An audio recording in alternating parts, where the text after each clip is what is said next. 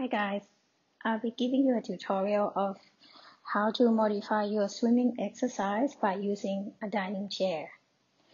To begin, you place yourself with your belly on the chair.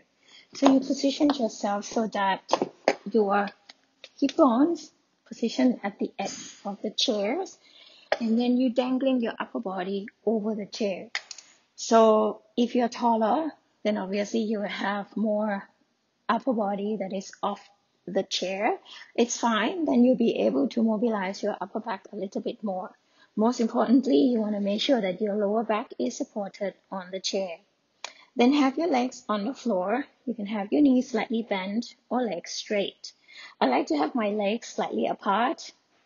One, it's much better for my lower back position because I have extra lordosis. Two, I feel a little bit more stable on the chair.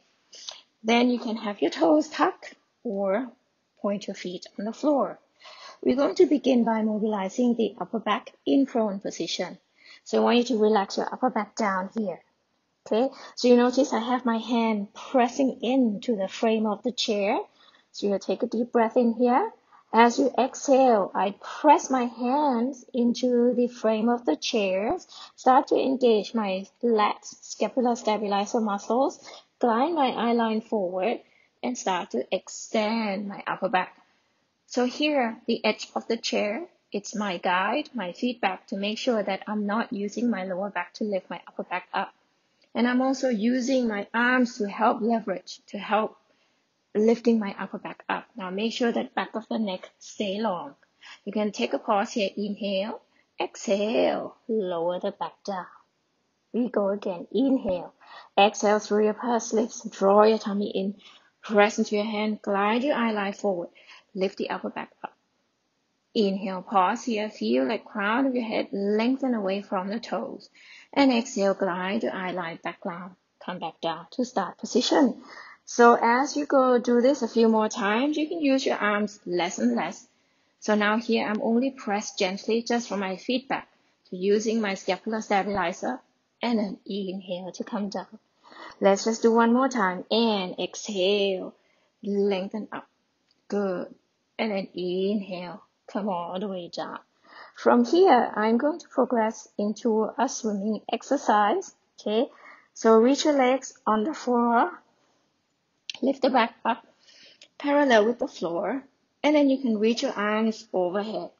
From here, as you exhale, you're going to lift your right leg, and then maybe you can drop your right arms down. Inhale, coming back up. Exhale. If you want, you can lift your right arm slightly, but if you have problem with your shoulder, just keep your arm low. Inhale, lower down. Exhale, the other side. Inhale, lower down. Exhale. Inhale, lower down. One more time. Exhale. And then inhale, lower down. So this is a very great modification. Okay, instead of being on all four, I use a ball because the chair provides more stability.